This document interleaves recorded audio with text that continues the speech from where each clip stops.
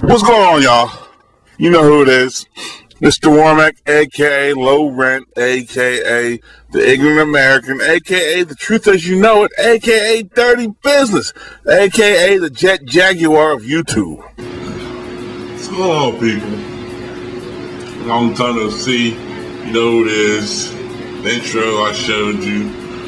It gave you a clue to who I am, so no sense in debating that issue. Today, well, first of all, I'd like to apologize. I got my little scruffiness going on. It's summertime.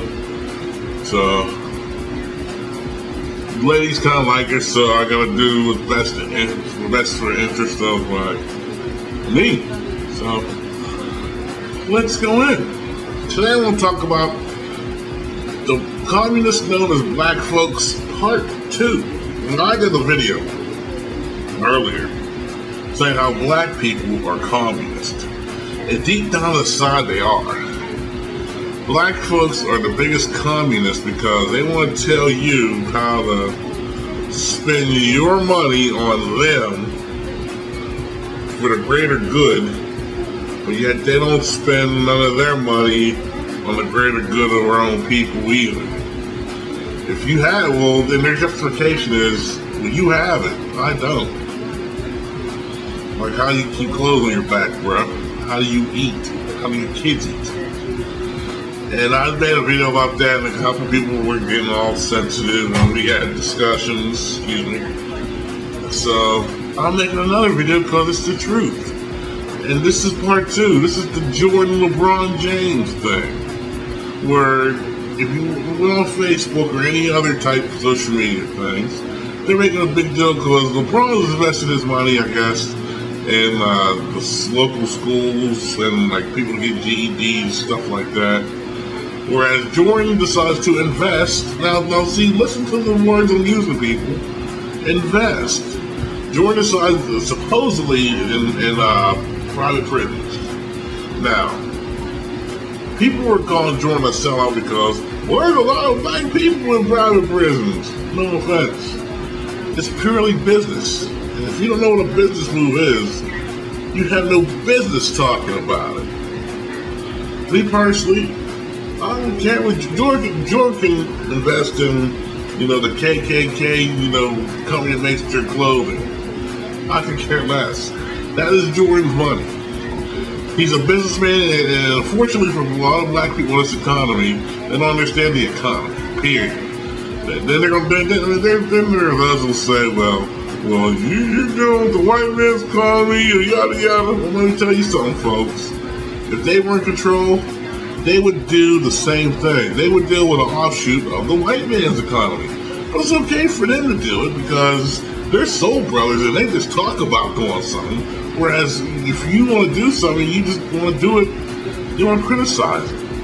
Like me personally, I donated to the church, I donated to the library, I donated, I donated with the shit knowing that I wasn't getting my money back because I didn't care. That's what a donation for. But then you got these commie black folks that want to tell you how to spend your money. Well, you need to give me something. And that's the first thing they say, give. Like, handout. And I tell them, I'm not the government. I'm not going to give you money to sit around and while you're not doing anything. That's why all these athletes went broke. That's why all these entertainers were broke, giving money away instead of getting a return on their investment. With the black folks known as the commies, there is no return on your investment. You got to give your money away to the greater good. They want you to, their biggest thing is, well, why don't you put money into the hood? No offense. The government's putting money into the hood. And you see what that's resulting in. It's resulting in y'all getting pushed back to the suburbs. But let me stay on topic. Jordan is a businessman. LeBron, this term, is a businessman. They invest their money in different things. Now maybe someone showed Jordan a portfolio of how the private prisons, the profits are going to escalate in maybe 5 years of prospectus, and he ran with that. I don't know, but I just know that's his money. Well, I need Commies who want him to spend his money on you. And then here's the weakest argument I ever heard. Well, we bought his shoes. So, don't buy his shoes. Nobody told you to buy his shoes. You bought his shoes because you want to be one of the top ones in the ghetto. And once you get out of the ghetto, you realize, shit, shoes are shoes. It is what it is. Jordan is a businessman, and that's all he's looking at as. My brother's a businessman. He's looking at that. Now people can jump on Jordan's back.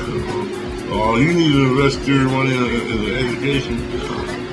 Why shouldn't he if you don't have to? It's just business. You wanna know why? Because it's the black books known as communists. Part 2. Alright, now I'm out. Peace.